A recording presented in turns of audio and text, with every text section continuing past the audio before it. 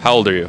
62. What does it feel like to be 62? Good. I can outdo you in anything. Yeah? Yeah. If you could go back and relive any age that you've previously been, is there one in particular that you would pick? No, I would probably stay where I am right now. I grew up in the ghetto, so being in my 20s and stuff like that was roach infested, a lot of crime, a lot of uncertainties. If you could give your 20, 25-year-old self one piece of advice, what would you say? Nothing. No? No, I think he already knew it. Just hang in there and things will get better. Is there something that we tend to prioritize a lot when we're younger that as we get older we realize isn't actually that important? I never had the opportunities that most people did. I have always said, craft dinner and a peanut butter sandwich is a pretty good day. When your expectations are like that, then you enjoy the moment. So what would you say are some of the biggest lessons you've learned over your life? I always fail when things are about me. When I concentrate on giving, that's when I take the most. If you could give anyone younger than you a piece of advice, what would you tell them?